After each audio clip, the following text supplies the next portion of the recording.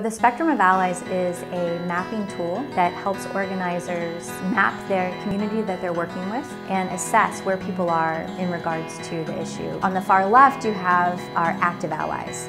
Those are people who agree with us and are actually working alongside us to bring the change that we're seeking. The next is passive allies. Those are folks who agree with us, but they aren't actively engaged yet. They might not know how to take action or see themselves as somebody who should take action. The third is neutral. They might not have information about the subject, or they might have opposing loyalties that can keep them in the middle. The fourth group are passive opponents, people who don't agree with us, but they aren't actively working against our cause. The last are our active opponents, people who don't agree with us and are actively working against us. As you create action plans for your faith community, you consider the Spectrum of Allies so that you can craft action opportunities that help folks move in